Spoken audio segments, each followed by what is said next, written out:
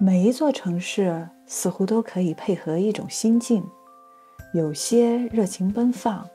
有些喧嚣匆忙，有些则静谧安静。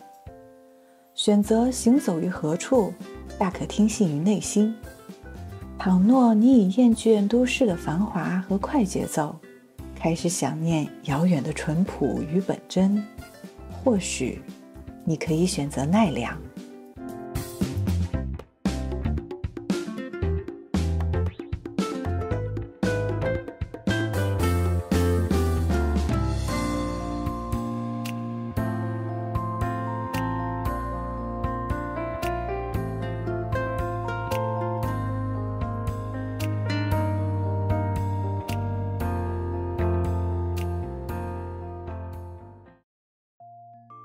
奈良是一座古城，也是一座小城。如果你是一位狂热的购物者，那这里绝对是日本之行可有可无的一站。如果你怀抱着有关人生的思考和对美好的追求来到这里，那即便是道旁的一盏被侵蚀100年的长夜灯，或是一棵沧桑扭曲的参天古树，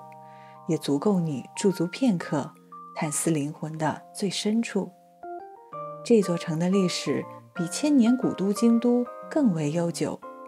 早在日本刚迈入封建国家之际，它就已成为日本的首都。如果说京都是一座让人感受时空穿梭的城市，那么奈良则像一枚凝固了时光的琥珀，它的时间似乎早已定格在了平成京的时代。在这个小小的城市中，所有与现代有关的事物都似乎被刻意的缩小模糊。一天仅有8个班次的公交车，走出2里地看不到一个 7-Eleven， 原住民似乎并不存在，只有一群情绪起伏颇大的鹿。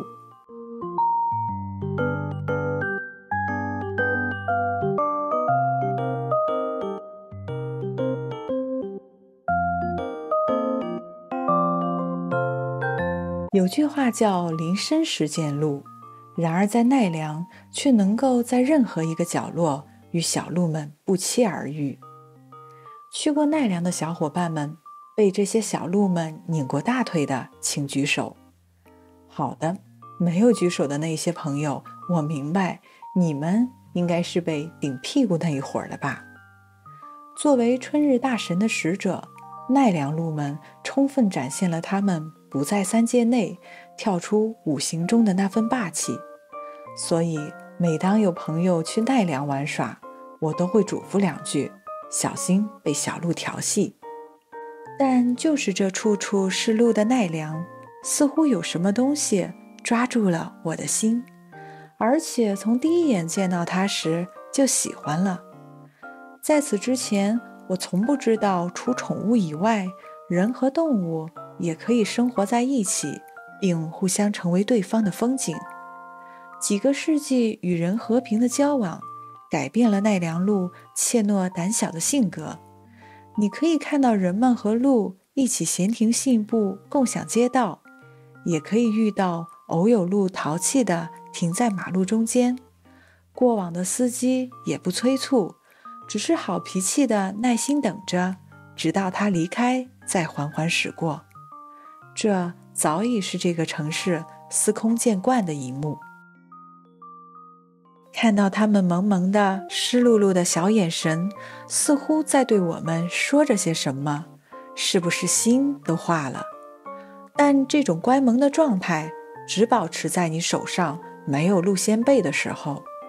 为了吃到鹿仙贝，这些有着狗鼻子一样灵敏的小鹿们也是8仙过海，各显神通。聪明的会用嘴拉开背包拉链，把头伸进去自己翻翻找找，礼貌地会岔开双腿，俯身鞠躬，点头致谢。脾气急的干脆就用武力解决问题。有时小鹿看上了游客手中的鹿饼，不过分钟便会聚集成鹿群蜂拥而至，引得游客连连尖叫，转身逃跑。可谓是你在笑，我在闹，一片岁月静好，充满着自由散漫、随心所欲的气息。为了获得小鹿的欢心，我也拿出口袋里藏着的鹿仙贝，珍惜着与它们相处的时光，沉醉在这难以言说的美好与安心之中。谢谢奈良的小精灵们，让我们收获了这个秋天里最美、最灵动的记忆。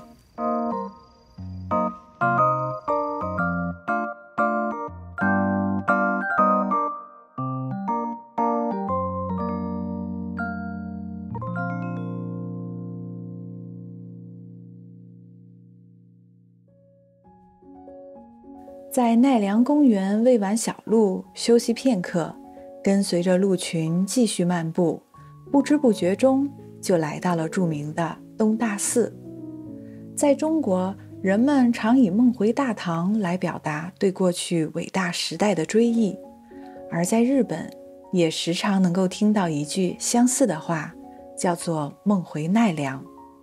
这是奈良在日本古代文化中地位的体现。所以这座城市值得驻足的不只是萌萌的小鹿，更有不老的时光。无论你是否了解奈良，相信当看到郭沫若先生的唐风洋溢奈良城的时候，自会觉得和这座城亲近许多。奈良是日本文化的摇篮，在这里处处可以寻迹到唐朝的风尚。当时的日本朝廷对先进的唐文化可谓如痴如醉，便有了大批遣唐使们漂洋过海，将中华文明源源不断地注入日本的圣象。上至治国制度，下至生活闲趣，无不争相以唐朝为典范。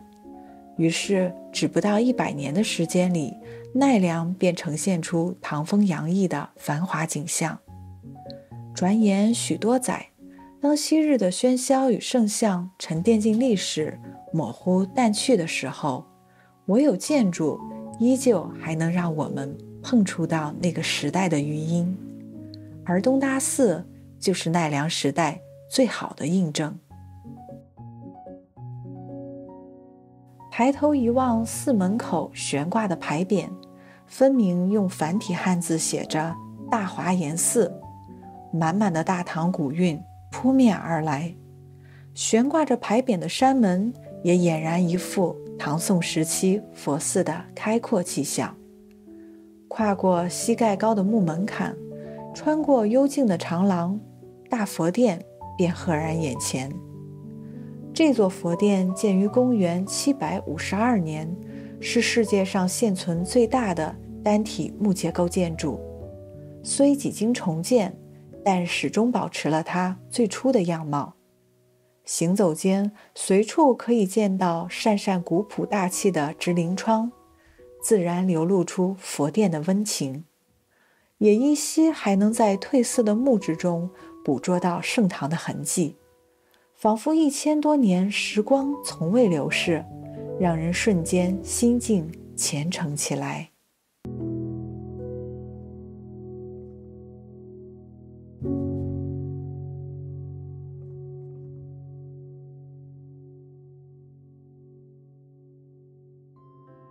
离开东大寺，近2000盏古朴的石灯高低错落地排列在绵长如缎的参道上，引导着人们的步伐。眼前的风景一下子由斑驳的暮色跳转成为清脆的苔绿，满满的仙居之气也随之扑面而来。深入其间的我开始暗自期待，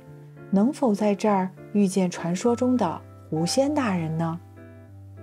竹里引路，越走越是幽静，直到尽头处柳暗花明，朱红色的神社本殿正安静地等待着我们。这便是春日大社。春日大社坐落在春日山，是日本的3大神社之一，也是一个光听名字就让人欢喜的地方。阳光倾泻下来，打在朱红色的古老神社上，与春日山路的绿色木林相映成辉，别具一番风味。回廊里整条屋檐下悬挂着千盏铜灯笼，灯上镌刻着铭文，穿越千百年的光阴，多少岁月轻描淡写，然而虔诚的感恩之心亘古不变。与此相似的，除了铜灯笼，绘马也是各种愿望的载体。阅读绘马上无数游客写下的愿望，我发现原来无论走多远，无论身处哪里，牵绊着人们的永远都是亲情、爱情以及对美好事物的念想。临走前，我也悄悄地许下了愿望，希望可以在嘈杂的生活中仍然顺从自己的内心，保持纯粹的自我。红色的鸟居，参天的古树，斑驳青苔装点的石灯，今天的我们看到的景象，大约与1000年前古人看到的别无二致。时光在这里仿佛停住了脚步，我们也好似走进了一片神奇的森林。无论是头上的3尺神明，还是身边的精灵小鹿，每次来春日大社，总会给我最熨帖的抚慰和最温柔的记忆。